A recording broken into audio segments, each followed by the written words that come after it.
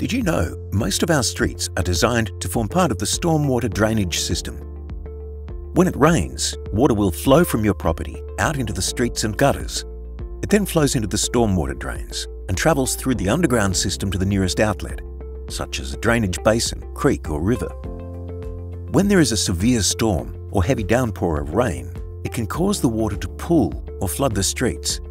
This will normally drain away quickly, but can take several hours to clear depending on the severity of the storm. At times, we experience higher water levels in the drainage basins or flooding in the river. This is when we are most likely to experience more severe flash flooding in our streets. When the water level is higher than the outlet point, then there is nowhere for stormwater to go. Keeping the stormwater system clean and clear helps protect your homes and businesses. You can help us. Don't wash debris such as lawn clippings or leaves into the system, as this causes blockages. Pop them in your green bin instead. Don't drive through stormwater or flooding. This is not only dangerous, but pushes the water back up into the houses and businesses. And if you see stormwater coming back out of the drain, please don't try to stop it.